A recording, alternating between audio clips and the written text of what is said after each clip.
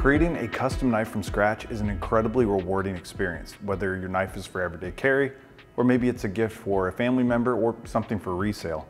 A beautiful knife might just be the perfect blend of wood and metalworking, wrapped up into one project. So how do you choose the right knife grinder for your needs? There are several key factors to consider when choosing the right knife grinder for your shop, and that often begins with space considerations. Traditionally, a knife grinder can be seen as a larger size unit, maybe something with a 72-inch long belt like our G1015 knife belt sander and buffer. But what about smaller options for garage-sized workspaces? In this video, we'll be focusing on two smaller knife grinders, the G0898 and our H8192, and why they're great options for your shop. Let's take a quick second to define what a knife grinder actually is, as that can vary depending on where you look.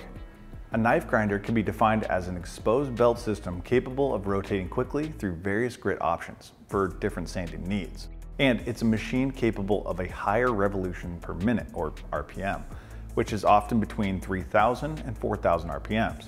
A good knife grinder features a good-sized rigid platen, which is a plate directly behind the belt that you can apply pressure to during the grinding operation. And it should also allow for easy belt tracking adjustment.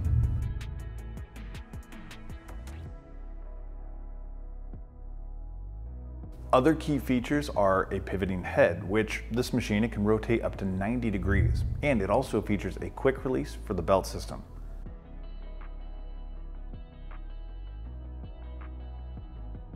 Now, having a solid work table that can be removed is a must, as you'll be transitioning between 90 degrees while defining the rough shape of the knife,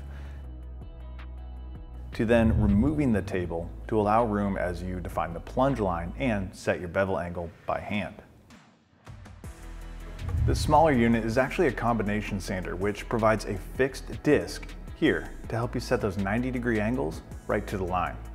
Now finally, you'll want to have enough power to smoothly work through your workpiece without stalling out the machine, which can lead to an inconsistent grind pattern and excessive heat buildup. In knife grinding, excessive heat buildup is definitely something you want to avoid, so having a motor capable of powering through each pass is a must. For example, these machines feature 1 horsepower motors, while the smaller combo grinder features a 1/3 horsepower motor. Now, you're probably saying a 1/3 horsepower motor is pretty small, and it is. However, motor size should be considered in relation to the size of the projects you'll be taking on. So if you're doing a smaller Skinner style knife, then a smaller 1/3 horsepower unit coupled with a quality abrasive will be perfectly acceptable. If you're grinding larger blades like a chef knife or even a broadsword, then a more powerful grinder is probably what you're looking for.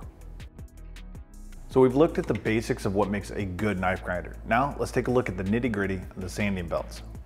Before we go any further, it's important to remember that anytime you're working with a knife grinder, it's common practice to wear your PPE, such as your safety glasses, hearing protection, and even an approved respirator.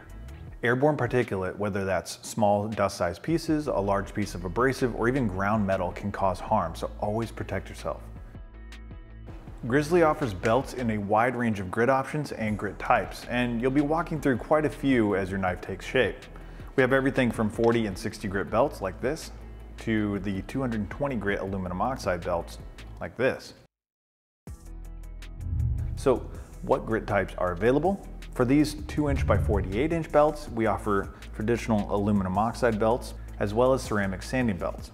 You'll notice the ceramic sanding belts cost a little bit more, and that's because you typically get a longer lifespan from a ceramic belt, plus the added benefit of the grinding agent that helps prevent loading of the grit and reduces heat buildup, which is critical during the grinding process. Aluminum oxide belts also wear like ceramic, though at a different rate.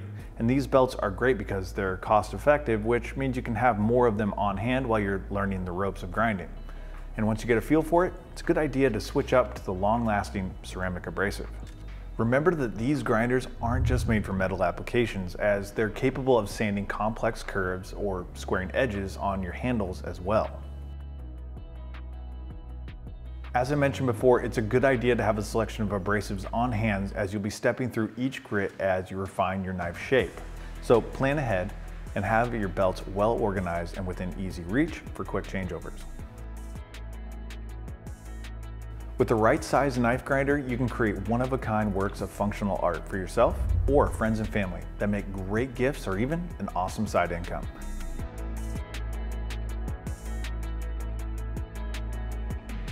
So get out in the shop and start grinding today.